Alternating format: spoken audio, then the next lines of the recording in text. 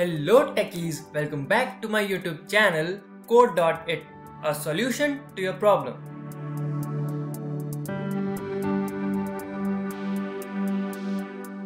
If you are new to this channel, then hit on the subscribe icon and join Code.it family. So today in this video, we'll talk about QR code generation for Chrome tabs. So let's not waste much time and get started with it. So click on URL and here it will display a QR code tab. Click on it.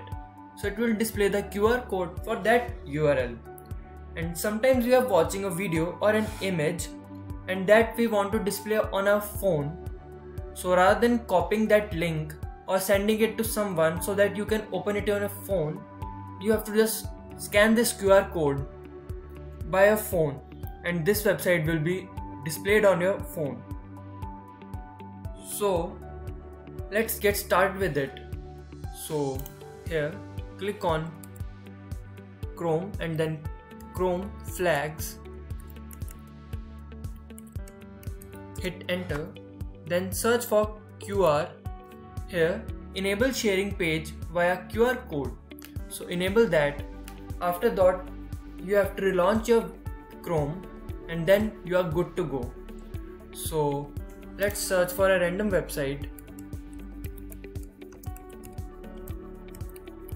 hit enter, and this is the useless website.